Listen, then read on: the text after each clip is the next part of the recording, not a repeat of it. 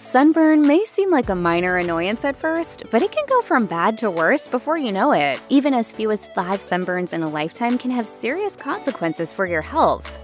Each day you step outside, your skin is exposed to the sun's rays. It's one thing if you're briefly stepping out to get the morning paper, but you'll probably need to slather on the SPF 15 if you plan to take a walk.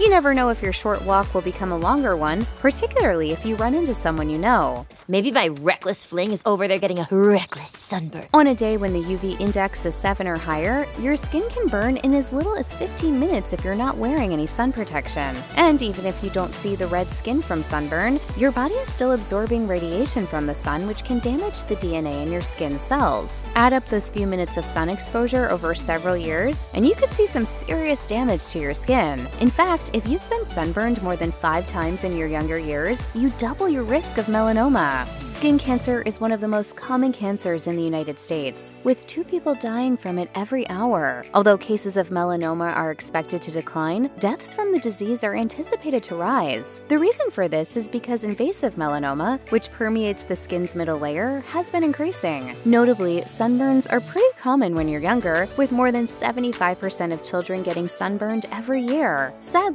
we don't learn much as we get older, with half of adults under 30 reporting a sunburn in a year. I'm so sick of all the hypocrites around here. 2 words, sweetie. Sunscreen.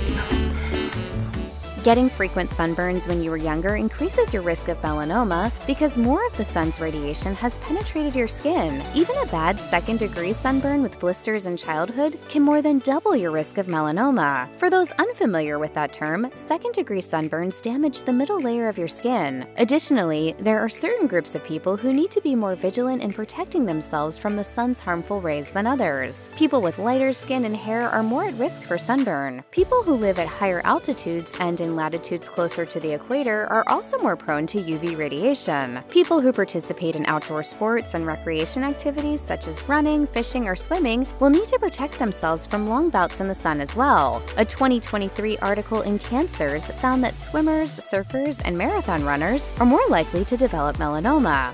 Am I the biggest loser on the beach? No, I am.